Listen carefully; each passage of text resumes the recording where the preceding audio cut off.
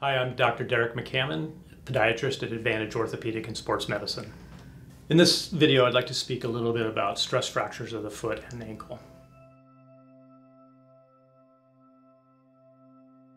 The stress fracture is variable in how you would describe it, but I frequently tell patients it's similar to a blister of the skin. It's essentially an inflammation of the lining of the bone and can lead to a formal full fracture, but is typically more inflammatory based or a small hairline crack in the bone.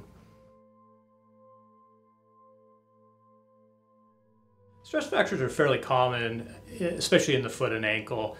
The metatarsal bones in particular are very susceptible to stress fractures because of the weight-bearing load, especially if we are running, jumping on them. Stress fractures can develop frequently because of running, jumping, and impact loads, but osteoporosis and osteopenia is a frequent component to this as well.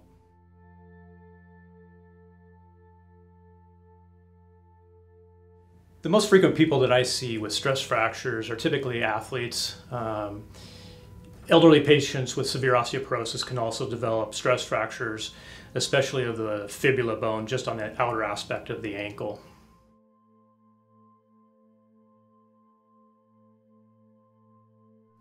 Stress fractures typically cause pain with weight bearing.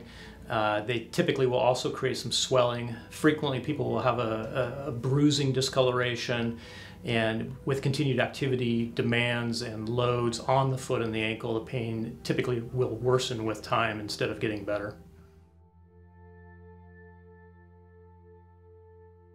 Stress fractures can be diagnosed sometimes by basic physical exam of the patient, but frequently by x-ray. If x-rays are negative, then we frequently move to MRI and even triphasic bone scan imaging.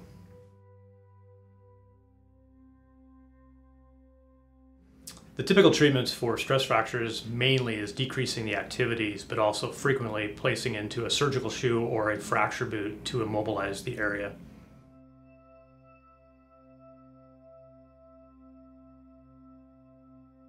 Stress fracture healing is very dependent on the patient and their activity demands. It can take anywhere from 2 weeks all the way through 3 or 4 months frequently to see symptom resolution. At the time of symptom resolution, we would hope that they can slowly reintroduce their activities of choice.